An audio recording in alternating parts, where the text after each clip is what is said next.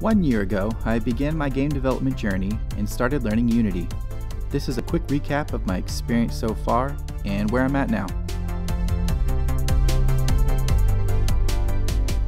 I've been a gamer my entire life, but always thought creating video games was nothing short of pure magic. It's not that I never tried before. In fact, my first attempt was back in high school when I took a programming class. In the end, I watched the guy next to me recreate Space Invaders while I could barely get a basic calculator program to run. Feeling quite defeated, I abandoned my dreams of ever making a calculator, much less a video game. Years went by, and while gaming was still a big part of my life, I focused more on other hobbies. I told myself game development was just best left to the pros. It wasn't until I played the game Stardew Valley that my interest in game development was reignited. I learned that all the art, music, and coding was done by one guy who apparently struggled to find a coding job. He initially just used game dev to grow his experience with C#.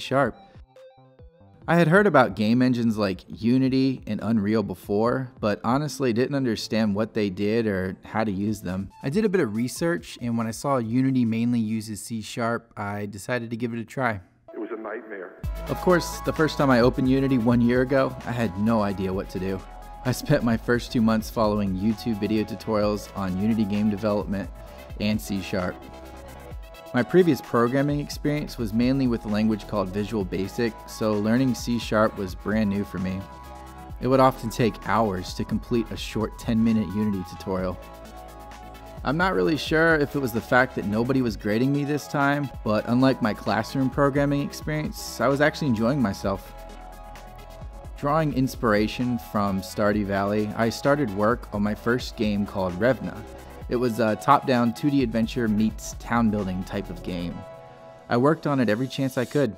Solving what are now pretty basic problems often took me days at first, but I was still having fun.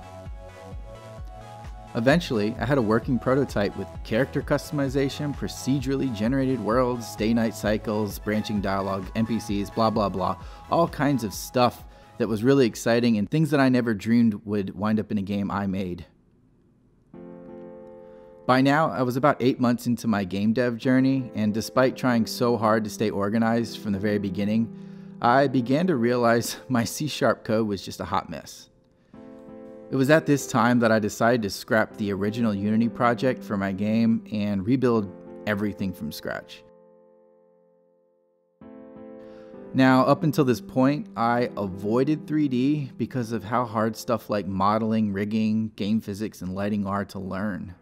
2D is where I was first introduced to video games as a kid, but honestly, many of my best memories come from 3D games, stuff like Minecraft, World of Warcraft, and the Elder Scrolls games. I'm a huge fan of games that offer random discoveries in an open world environment. Although my 2D game was based around this idea, I couldn't shake the thought of how Revna might look and feel in a 3D world. Although my understanding of Unity and C# had grown a lot over the last year, I'll be honest, creating my first project in 3D felt like starting over from scratch.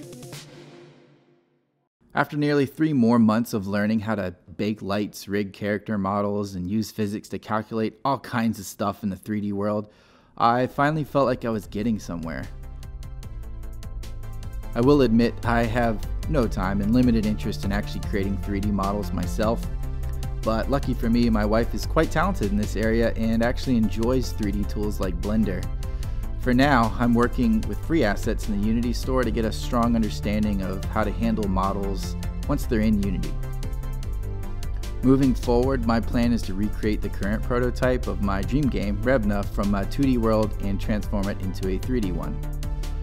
This is where I usually add a note about my new devlog coming soon, but I won't promise anything.